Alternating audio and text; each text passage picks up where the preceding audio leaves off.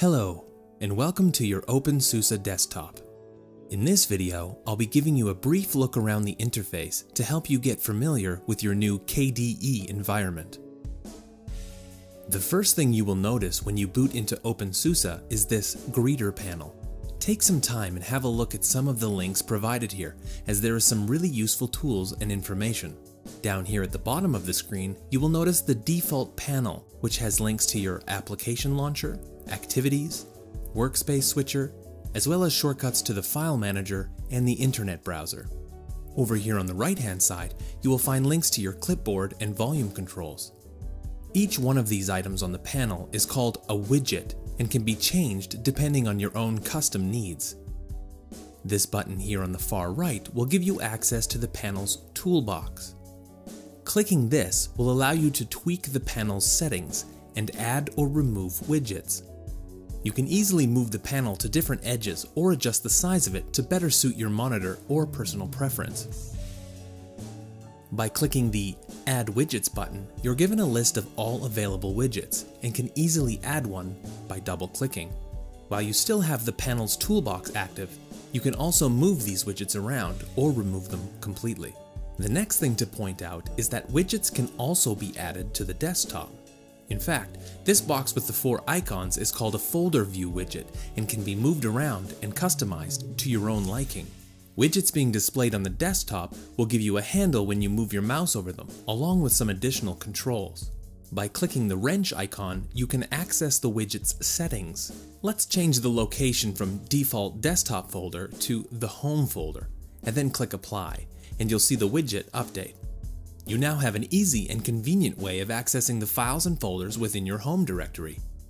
Clicking the small arrow which appears over the folders will allow you to peek at the files inside, and copying and pasting is as easy as dragging and dropping the file from one folder to another. To select more than one file, simply click the plus icon to add it to your selection, like this. So this is an incredibly useful widget, but let's check out a few more. You'll notice in the top right corner a button to access the desktop's toolbox. By choosing the Add Widget option here, you'll be given the same list of widgets as before, only this time, double-clicking it will add the widget to your desktop. I'll bring out a clock widget and also a weather widget. Again, by clicking the wrench, you can access the widget's settings dialog. Let's change the city to Edmonton, Alberta, and change it from Fahrenheit to Celsius, and hit apply.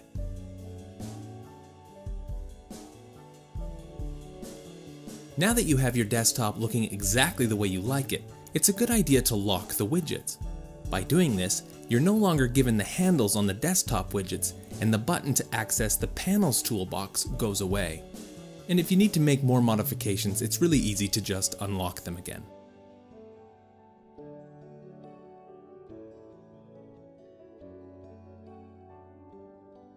Now that we've had a look at the Plasma desktop, let's take a moment to check out the basic features of the file manager, Dolphin. Here you can see the folders within your home directory, and you can navigate into a folder with a single click. The navigation bar at the top lets you easily see your current position, as well as allowing you to quickly change directories. To select more than one file, you can either press Ctrl while selecting the files or click the plus button on each file you would like to add to the selection. You can also use the right mouse button to access the context menu. The panel on the left here contains links to your favorite places. You can easily add folders to this panel by simply dragging and dropping them into place. Let's quickly change the icon for the videos folder to something a bit more obvious.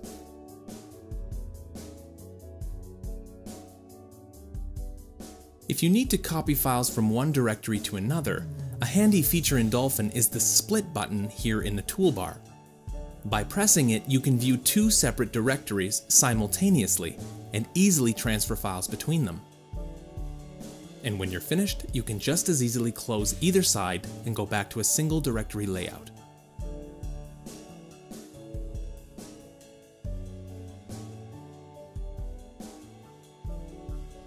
Let's take a quick look at some of the basic features of the KDE Window Manager.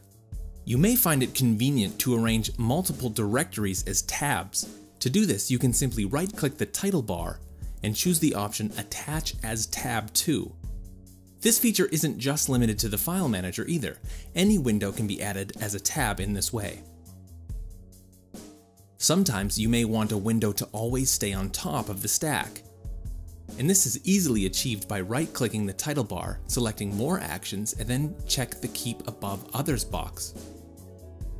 Now you will notice that no matter which window has focus, the original keeps itself above all the others. If this is an option that you use regularly, it may be a good idea to have a permanent button for it on the title bar. These buttons can be added and removed by opening the Window Manager settings and selecting Window Decorations from the left. Here you will find options for changing the overall look of the windows, and the option to configure buttons. Let's add the Keep Above Others option as a button to the title bar by checking the Use Custom Title Bar Button Positions box, and then dragging the appropriate option into the desired position. You will now see the button on the title bar, and it can be easily toggled with a single click. Depending on your preferred method of navigation, you may want to change some of the default settings to suit your personal preferences. Under Control, choose Dolphin Preferences and then Navigation from the left. Here you will find the option to change the single-click scheme to a double-click one, as well as the option to both open archives as a folder and open folders during a drag operation. Let's check the double-click option as well as the drag operations option and see how they work. You will now notice that you need to double-click to open folders, and when you drag an item over a folder, after a second it will open. Another handy feature worth pointing out is the ability to add and remove services from the context menu. Open the Dolphin Preferences dialog once again and choose Services from the left.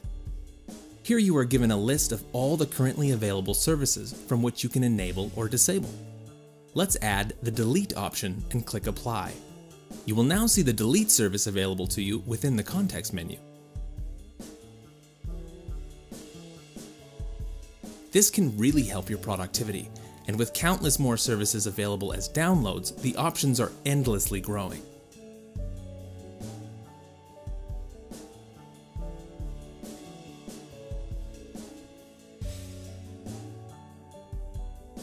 Let's quickly take a look at manipulating image files. After opening an image file, you have many basic options for editing it to your liking. To access a picture-focused view, press the full screen button and everything but the content will disappear.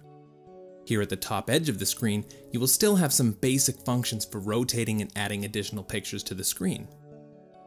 If you need to do some more advanced image manipulation, you can quickly open the picture in GIMP, where you will have access to a wide range of advanced filters, layers, and drawing tools. And when you're done editing, you can easily export your image to a number of online services. Thanks for checking out the video, and enjoy your new OpenSuse desktop.